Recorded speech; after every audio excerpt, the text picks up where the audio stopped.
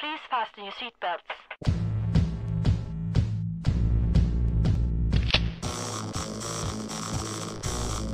Alright, here's another example. Let's load an AVI file containing a short sequence of a scene that was shot at a fairly high zoom without stabilization. And what you can see here is that there's a little bit of jitter, a little bit of movement on the camera. Right. Now there's a good place right here where the monkey has its foot stuck on that pole, and that's not moving, so that's a good reference point. Actually the cord going around here too. You don't want to focus on the face because that one's moving.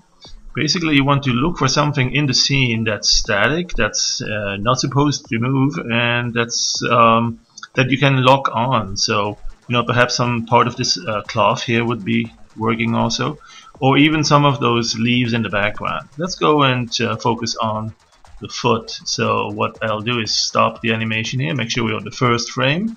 There's a total of about 238 frames in this one. Let's go filter, animated, come on, there you go, stabilize. And the first thing we'll do is we'll identify the tracking point. So click that and say, let's go right there where the toes are. And you'll see a little highlighted red box. That's the block size.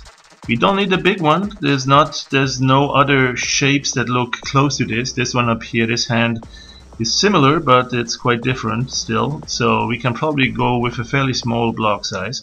And if we are confident that it's not moving too much, we don't have to have a very large search area.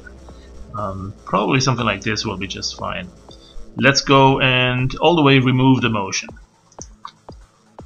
And so while it's doing this, it's essentially scanning and searching for that block, and hopefully we'll be able to stabilize the whole clip that way. Let's go play it. Yeah, it looks pretty good. Now you see the edges a little bit shifting sideways, and that's normal and to be expected. But at some point we can crop that and fix it that way. So we need to identify how far we can crop it, because this one here, for instance, at the top, you see how much it's going to go down. And so probably we'll need to go something like rectangular selection about this much. Right, let's go select about this much and identify. Perhaps we can set the selection to overlay alpha so we can see it better. And then at this point, if we scrub through it, there it is. If we scrub through it, is there any place where the moving edge is also coming in still, or are we outside? Are we in the safe zone here? I think we're pretty good with this. There it comes up a little bit, but it's not too bad. So let's go and crop to that.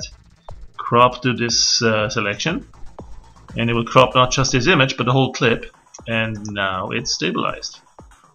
Oh, we still have the alpha channel, the selection mask here. Let's go click that overlay off and make sure that we don't have that. So there you go. So now we have stabilized this original video. Now it's a little bit smaller, and if we need it back to the original size, we can go force that. In fact, let's see what we cropped it to. That's one thing you need to be aware of before you save it to AVI, because we have some odd numbers now for the width and the height, and that would not be good for most codecs. Most AVI codecs don't like it if you have odd numbers. At least even numbers, or multiples of 4, multiples of 8, even better. And in some cases, probably the best is multiple of 16, and that is certainly something you'll want to pay attention to. So maybe we can go and resample this now to the original size, which was what, 640 by 360. And there you go. And let's keep it at best quality. And so now it's resizing it upward a little bit to the original dimensions. So here we go, and let's play it.